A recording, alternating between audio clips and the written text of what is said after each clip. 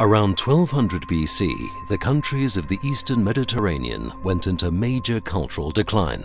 The Late Bronze Age came to a sudden end. Kingdoms that had wielded immense power completely disappeared. For several centuries after this, agriculture was people's only means of subsistence. These were pivotal changes in history. Explaining them remains one of the big challenges in Mediterranean archaeology. In this video, the Foundation Luvian Studies presents a comprehensive and plausible scenario of what might have happened.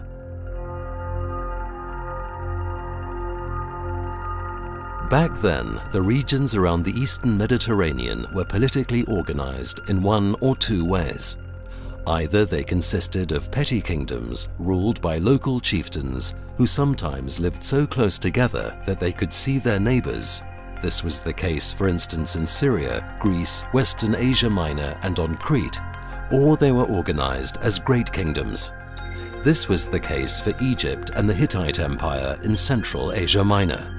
The rulers of these kingdoms often struggled to maintain internal and external peace. After 1250 BC, the balance between the major and minor forces started to get lost. Documents indicate that the Luvian-speaking petty kingdoms in Western Asia Minor formed a coalition to join forces against the Hittite kingdom. As they had done so often before, they advanced on the Hittites over land. But this time, they also attacked from the sea. They attacked the great king of the Hittites at a moment of weakness, when internal struggles had greatly reduced his power. Apparently, the Luvians also received support from enemies of the Hittites in the north. Marauding tribes advanced from there towards the capital Hattusha. These raids on Cyprus and Syria came to be known in Egyptian temple inscriptions as the invasions of the Sea Peoples. Before long, temples and palaces had been set on fire. The ruling class was wiped out or escaped, and the Hittite civilization vanished into oblivion for 3,000 years.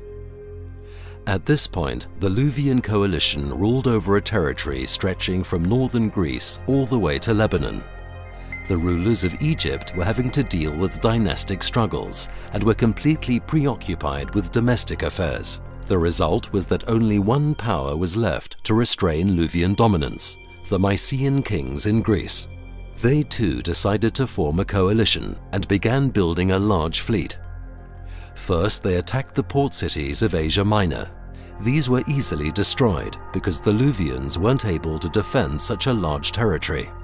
Finally, the armies of both coalitions, the Mycenaean and the Luvian, gathered before the city whose king might have triggered the upheavals.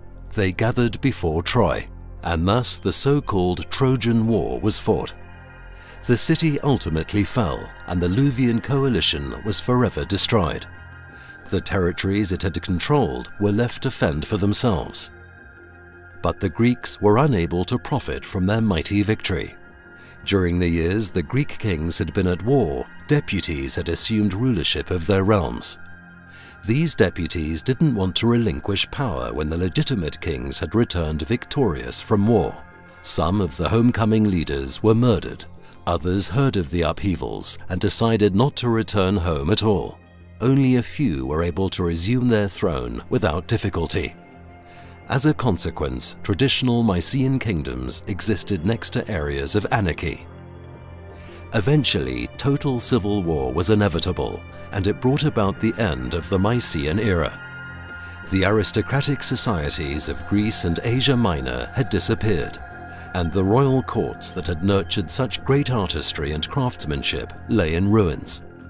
For 400 years, people in Greece even lost their knowledge of writing and administration. Long-distance trade had collapsed even earlier, and passage into the Black Sea had become impossible without the help of Trojan pilots. A dark age commenced.